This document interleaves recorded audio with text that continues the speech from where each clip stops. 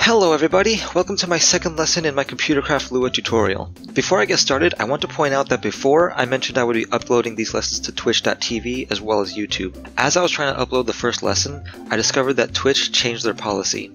So you can only upload videos if you're an affiliate or a partner with Twitch now. Since I don't see myself becoming either of those anytime soon, I won't be uploading to Twitch after all. I'll let you all know if I find another platform I would like to upload to. Feel free to give me some suggestions if you'd like. In the last lesson, I talked about what Lua is, but I want to review it real quick before we start this lesson. Lua is a procedurally written interpreted programming language. The Lua 5.3 reference manual, linked in the description, refers to it as an embedded language. What that means is instead of programs being run as software within the environment of your computer's operating system, an embedded language or interpreted language is written within software and interpreted by the software within the environment of that software. Procedural means that the program manipulates data in a step-by-step process. An object-oriented programming language does the same thing, but it's written to manipulate data within the concept of objects. Procedural languages can be written like object languages, but it takes a bit more creativity. Back to what I was saying about Lua being an embedded language. Lua was primarily designed to be used within programs written in C, but in this case it's embedded in a Java program, namely Minecraft. This is made possible thanks to the modification for the game ComputerCraft. ComputerCraft adds various types of programmable computers to the game, all of which run programs written in Lua. The type of computer you want to use is different depending on what kind of program you want to create. If you're playing in survival, some computers require more expensive materials to create. If you're playing multiplayer, go ahead and sign into your server, or if you're playing single player, go ahead and load into your world or create a new world. I'll be making a creative world for the sake of teaching. In creative mode, you have the ability to double tap the spacebar to fly around freely. If you press E, it will open your inventory, which in creative mode will contain most of the blocks and items in-game. If you install just enough items, you will see an even bigger list to the right with a search bar at the bottom.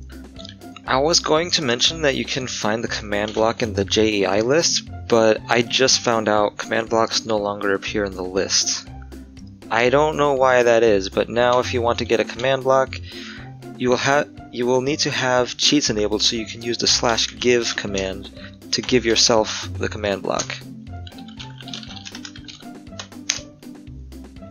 Anyway, I'm getting off track. The first computer I'll show you is the standard computer, just called Computer. I've moved over to a less crowded place.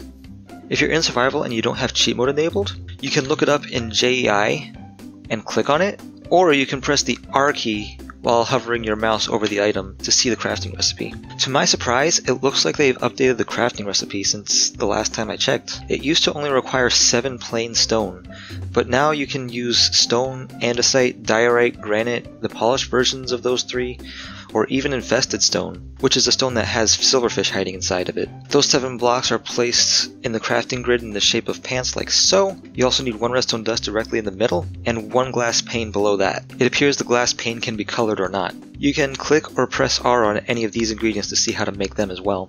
And then you can press backspace to go back to the last recipe you were looking at. Once you've placed all the items in the correct pattern in the grid, you can take your computer from the output. To start using it, just place it on the ground somewhere and right-click. All ComputerCraft computers come preloaded with the CraftOS operating system. An operating system is essentially a program that controls the fundamental functions of your computer. In addition to the OS, these computers also come with various pre-installed programs. If you type programs into the console here, it will show you a list of all programs currently on the computer. You run a program by typing the program's name into the console, like running a command in chat, but without the slash. Feel free to pause the video and explore these yourself, but I will be going over what some of these programs do in the next lesson. There are also various peripherals that you can attach to a computer. In the real world, a peripheral is a device like a keyboard, mouse, printer, external hard drive, etc. In ComputerCraft, there's a disk drive, which uses those old school floppy disks rather than CDs. There's a printer that can actually use squidding to print stuff onto pieces of paper. There's a monitor so you can display information in the world instead of just the computer terminal. The monitor can be resized by placing additional blocks. There's a speaker which will let you play literally any sound or song within Minecraft, including sounds that come from resource packs or other mods. There are also wireless and wired modems so you can have something that's akin to an internet connection. ComputerCraft also has access to the real world's internet using something called the HTTP API. I'll be going over that in a future lesson too. The peripherals are attached to the computer either by placing them directly next to, above, or below the computer, or by linking them together with wired modems. You can again press R on any of these items to see their crafting recipes. I'll go over all of this in more detail in the future lessons. The next type of computer I will show you is the turtle. Once again, use R to check the crafting recipe of the turtle. It's 7 iron ingots in a pants shape again, 1 standard computer in the middle, and 1 chest below that. Turtles are special because they are essentially robots. First of all, as you can see, the turtle has its own inventory to hold items. Second, the turtle has some programs that a standard computer cannot use because of its capabilities. For example, if we grab some fuel items like coal, I just figured out you can enable cheat mode by holding Control and clicking on the wrench icon right there. There we go. For example, if we grab some fuel items like coal and put it in the turtle's inventory, we can then run the refuel program. You can press the tab key to autocomplete what you're typing. As you can see, the turtle consumed 1 of the coal to raise the fuel level from 0 to 80. Then we can run the go program by typing go, space, and let's say up, and then press enter. As you can see, the turtle moved itself up, and it used 1 level of its fuel by doing so. If we type go right,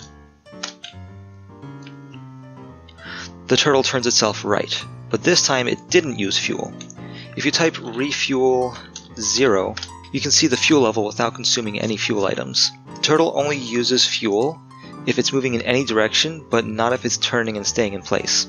Next, if we type go forward, back, go forward, down, back, left.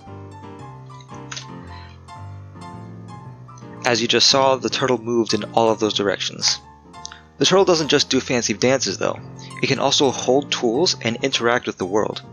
If you grab a diamond tool such as a pickaxe and put it in the turtle's inventory, then type equip to left, the tool will be attached to the left side of the turtle. The 2 represents which slot in the turtle's inventory it looked for a tool to equip. You can also equip an item on the right side of the turtle too. You can equip some peripherals and certain other items this way as well, making the turtle a very versatile companion. You can also equip things by putting them with the turtle in a crafting grid, like so.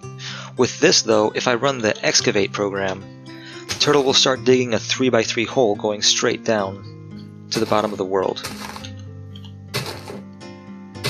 Now I'm just going to press Ctrl T to stop the I'm going to just press Ctrl T to stop the program because I don't want it actually digging to the bottom of the world right now. Pressing and holding Ctrl T for a second or two will stop any program that's currently running, unless that program is designed to ignore the terminate event. I'll explain what that means in a future lesson. Turtles can also place blocks as well as place or pull items from storage containers such as chests. For now, let's move on to the next computer type, pocket computers. If you press R to check the crafting recipe for this, you'll see a pocket computer is made in the same way as a standard computer, but the redstone dust is replaced with a golden apple. I just found out you can use the scroll wheel to cycle through all the recipes for this. Interesting. Pocket computers are just like standard computers, but they're portable and have a much smaller terminal. You can access the terminal by right-clicking with the item in your hand. Just like turtles, pocket computers have a few pre-installed programs that can't be used on a standard computer. A single peripheral can be equipped to the back of a pocket computer by putting it together with a peripheral item in a crafting grid, but there are some peripherals that it can't use. For example, a monitor and a wired modem can't be used with a pocket computer because there's no way to connect them. However, it is possible to use a wireless modem to send information to a computer that is connected to a monitor and display information that way. A pocket computer can also be placed inside of a disk drive, and a standard computer will be able to treat the pocket computer like a floppy disk, giving it access to all the files within that pocket computer. Up till now, I've been showing you computers with the standard level of technology, but there are more levels of technology. This is an advanced computer. It's crafted in the same way as a standard computer, but you replace the blocks with gold ingots. Or you can replace the redstone with a standard computer and eliminate the glass pane from the recipe. Advanced computers are just like standard computers, but they have color graphics. They can take mouse input, whereas standard computers can only take keyboard input. They can multitask, And they have more programs than the standard computers. And there's some code that you can use in advanced computers, but not in standard computers. There are also advanced turtles and advanced pocket computers, and they pretty much tell the same story. There are also advanced monitors, which just have color display. And finally, there are Ender modems. Wired modems only work with networking cables. Wireless modems only work within a certain radius, and are more or less effective depending on the altitude and the current weather in your Minecraft world. On the other hand, Ender modems work with a ridiculously high radius, are not affected by weather, and work across dimensions, which means you can communicate with computers from the overworld all the way to the nether or the end or any other dimension introduced by other mods or Minecraft updates. Last but not least, we have command computers. I consider these the highest level of technology because although they're just like advanced computers, they have functions to execute commands, just like command blocks in vanilla Minecraft. For some reason, there is a crafting recipe for command computers, but you still need to use a chat command to give yourself the command block for this recipe. Commands are typically something you can type in the in-game chat to tell your game or server to do something, like change the time of day, weather, or various other god mode abilities. Commands basically change the world you are playing in, and can only be used if you have command privileges in a server or have cheats enabled in your single-player world. This is different from the cheat mode in JEI. Commands can also be run automatically by using command blocks. You can do even more if you combine them with redstone and other command blocks. Command computers do basically what command blocks do, but combine it with the power of Lua programming. You can see what commands there are in your game by typing /? Or /help in the chat. You should look into the Minecraft wiki if you want to learn more about what kind of commands there are and what they can do. And that's it for this lesson. Thank you so much for watching. I hope this lesson was informative, and if you have any questions about what I covered, or perhaps I missed something I should have mentioned here, please let me know in the comments section.